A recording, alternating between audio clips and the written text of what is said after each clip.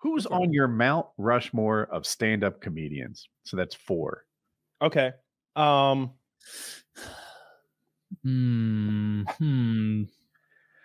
think Louis C.K.'s got to be on there. He didn't make my cut, but he made one of the. He got removed. Louis C.K., Norm Macdonald. Trying to think back to the old O&A days, but then I'll be like, that like Jim Norton's stand-up. I would never put him anywhere close to my Mount Rushmore, but he's hilarious. O'Neill on yours. Patrice O'Neill, but he doesn't have enough of a catalog. Like his one really big special, Elephant in the Room, is hysterical. So honestly, yeah, Patrice should probably be on there because I like his special, Elephant in the Room. We might have it's no up there overlap with any other special. Norm Macdonald, Carlin. He got bumped off my list. Pryor, Eddie definitely Murphy, not and Carlin, Pryor, Eddie Murphy. I'm probably gonna say Chappelle just because those are the ones that the comedian got bumped off my list. Those are the Carlin ones was so bad late in his career. Like it was just fast talking, no non-jokes. But he had a late career. I don't know. I enjoyed the wordplay that he would do sometimes. I liked Carlin. Why is she with? I don't really love comedians who think they're the only smart person in the room. Like that particular style irritates and grates on me a little bit. So when he just, everyone's so stupid, they don't see what I see. Like, yeah, get over yourself, fuck nerd. But here's my list: Chris Rock, Louis C.K. Did I say I removed him? Eddie Murphy and Bill Burr. Bill Burr was so great in his early career. It's just the last couple I've seen from him wasn't in the style that I enjoyed from his earlier career. That's what Carlin did to me. I felt like, you know how when an athlete stays too long, sometimes their legacy is hurt. Mm-hmm. You know, even though it's their years in their like upper 30s, it still drags down your opinion of them entirely. Yeah. That to me is what Carlin did at the end of his career. Just too much of the same old everyone's dumb but me routine. Yeah. Yeah, it's like the last Carlin specials are just like 8 minutes of him like rattling off a memorized diatribe, and it's like, is a punchline coming? Like, is because you're just like listing dates you memorized and like feigning shock that other people didn't also memorize your opening monologue. Like, I don't think Carlin's that great. Man, I can't think of a good fourth one. Louis C.K., Norm Macdonald, fucking insulin, at least. He managed what? Control his fucking insulin. Okay, well, if Patrice O'Neill wouldn't have gone into diabetic coma and died, he'd still be hilarious. Oh, actually, was he crossing the street and got hit by diabetic coma? I hate when that happens. He was. Yeah, that's what happened. That is what happened. Yes, Kyle. Did the diabetic coma fall off the top shelf because somebody stacked it poorly? No, Patrice went out on, well, not on top because I think it was posthumous release of his special. Yeah, Patrice is on there for sure. Norm Macdonald, Louis C.K. Yeah, it's real easy to say Patrice had a great career when he didn't get to have the end of his career, right? Yeah, he didn't even get to have like the mid of his career because he died at like 42 or something. If you kill Pryor or you kill Carlin, you know, 2 specials. Patrice O'Neill's one special is funnier than anything George Carlin ever did, by far. By far. Not close. I need to see it because what I know of Patrice O'Neill is just him being very good at debating, but not like making a point, just mocking the other person. Yeah. and I saw him debating this person, and I forget the details, but he was like, where were you during this march? And she's like, I was in that march. I was there. I marched for this cause that you're accusing me of not supporting. And what could have been a wild zinger, right? An absolute nailed Patrice. He's like, oh, I didn't know that. Well, thank you. That's right. And then he moved on and just kept owning her. And it like he really minimized the shot that she landed. I was like, oh, well done. Right. Yeah. You know, like that. The old anyone out there listening who hasn't heard much of Patrice, listen to the old Opie and Anthony clips of Patrice O'Neill. It's hysterical. He's so funny. Him and Jim Norton and Anthony Cumia were such a great trio. Is he funny or is he just good at tearing people down? No, he was funny in all sorts of ways. Like the vibe of O&A was like undermining and like taking like shots at each other all the time. So that's even his character on The Office, though, he was a piece of shit.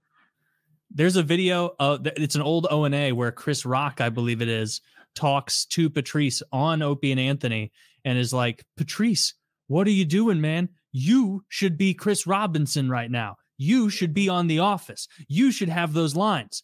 And Patrice is like, I know. And he's like, and Chris Rock's like, yeah, you're funnier than Chris Robinson. Like, you would have been that guy if you could have got along with anyone on that set and not come in like you were like standoffish to people, and you're 6'6". And so a standoffish 6'6" guy is kind of intimidating. And so like Patrice didn't figure out until way too late that he had to play the game. I enjoy when a Titan puts someone in their place. It happened on the Howard Stern show. I know I've talked about it before, but Jerry Seinfeld came on the Howard Stern show, and Stern was talking about how his TV show would probably beat the Seinfeld show if only it had the Seinfeld budget. And he's like, really? Really? Captain Underpants needs better lighting? Is that your problem? Is that why your show's canceled? And it was, and you know, Seinfeld's funny. He delivers it better. Fartman or Son of the Beach.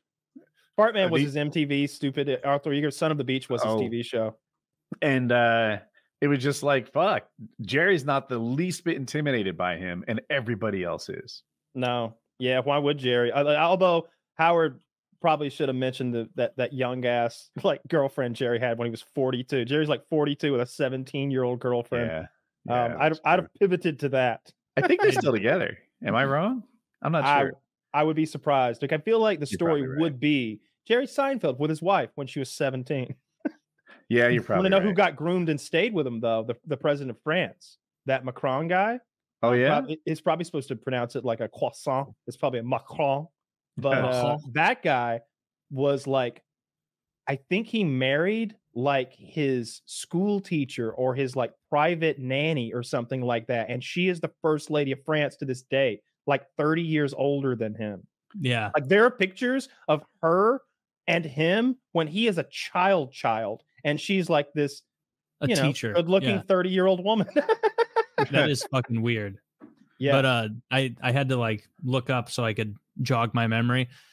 I think number 4 would go to Mitch Hedberg.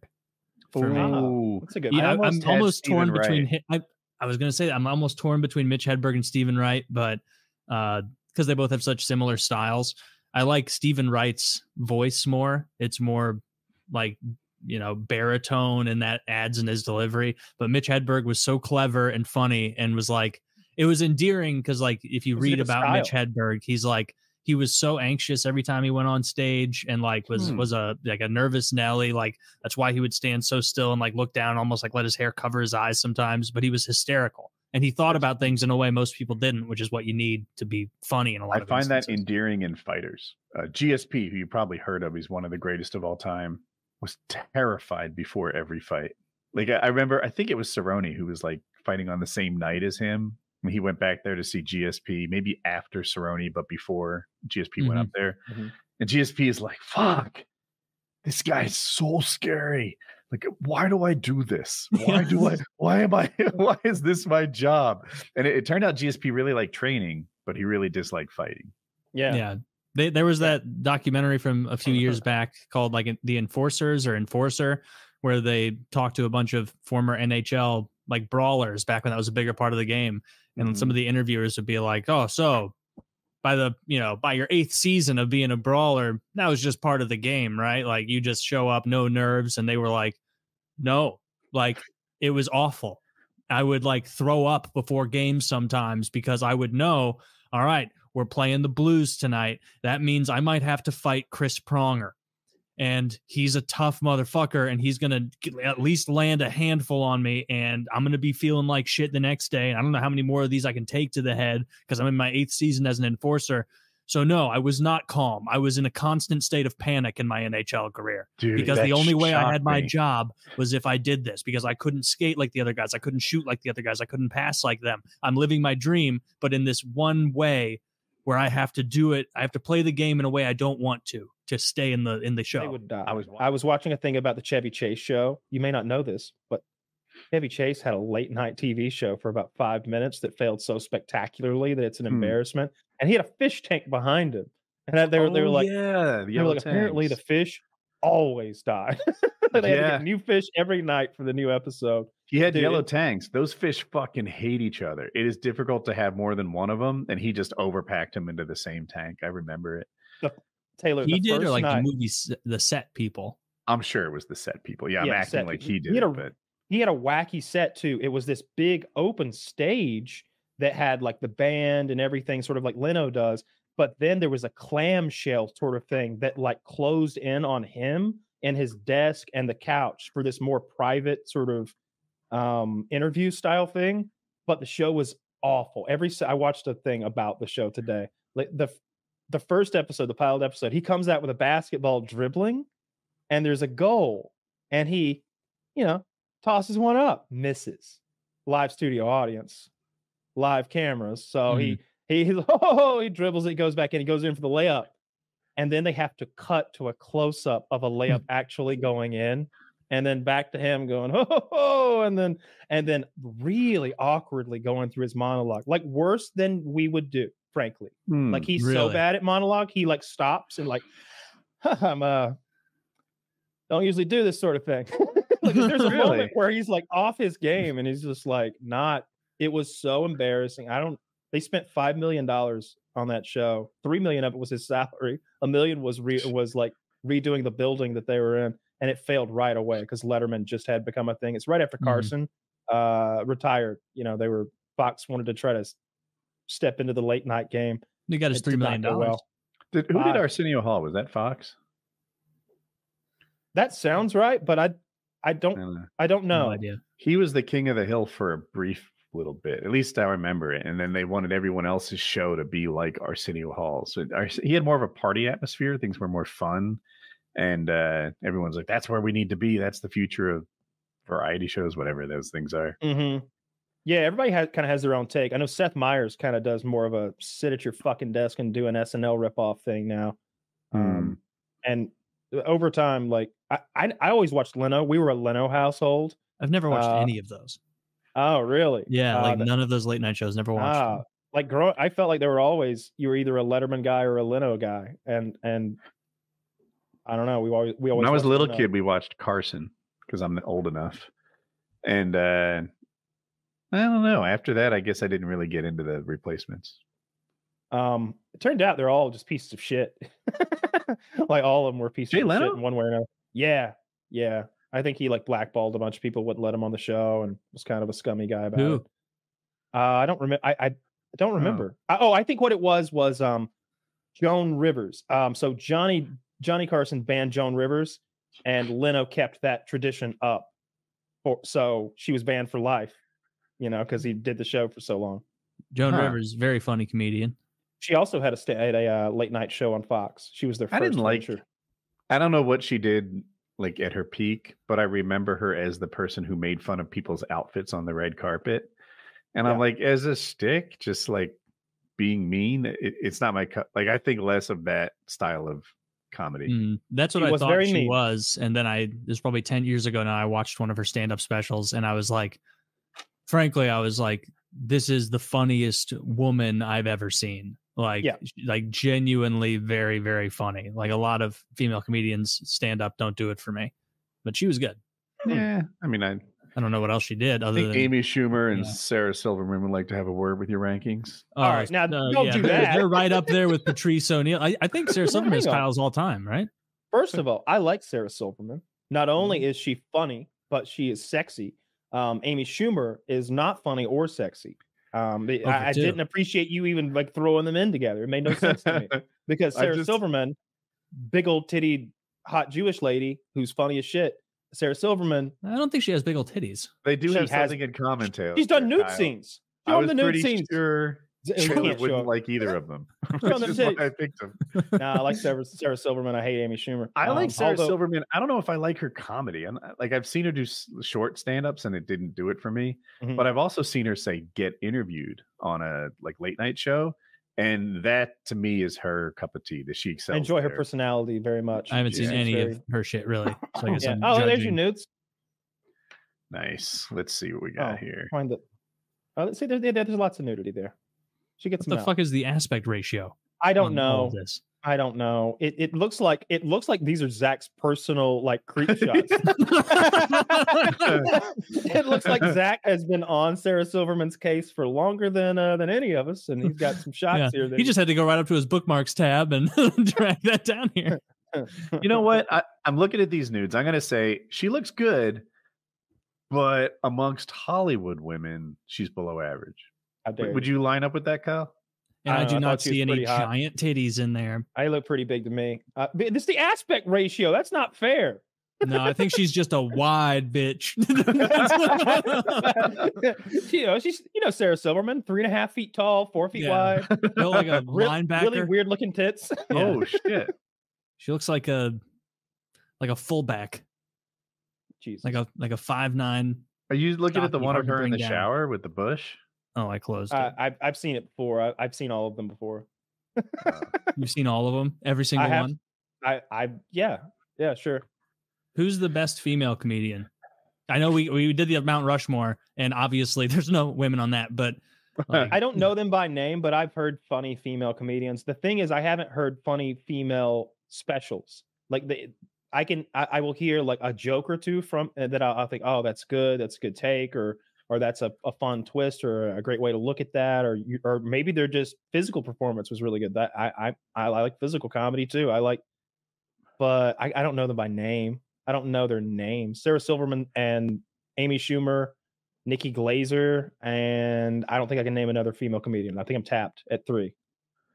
yeah, I haven't heard any of them. Every so often, I'll get into a female comedian. Nikki Glazer was one. There's another one. Her name might be Tommy. She's blonde, kind of cutish.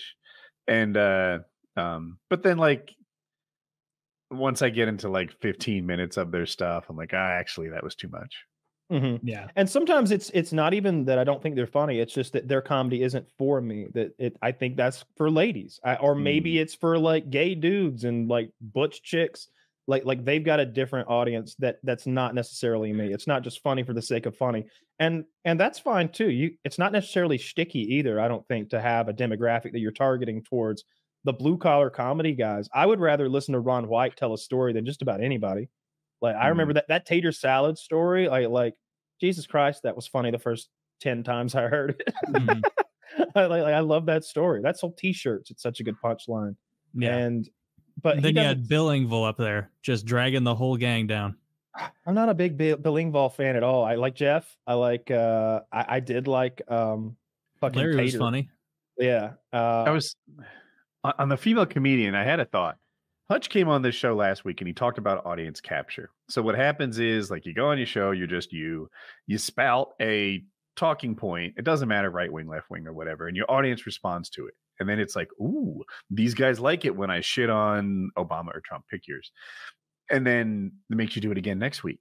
And then next week, and then the next week. And now suddenly more and more of your audience is like from that fringe. And you just keep going in that direction. And then you become that guy that they want you to be who shits on the people they hate.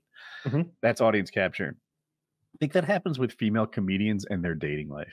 They tell some joke about how the guys don't like them or the guys fuck them or whatever. And then now, damn it, 80% of their comedy is about dudes.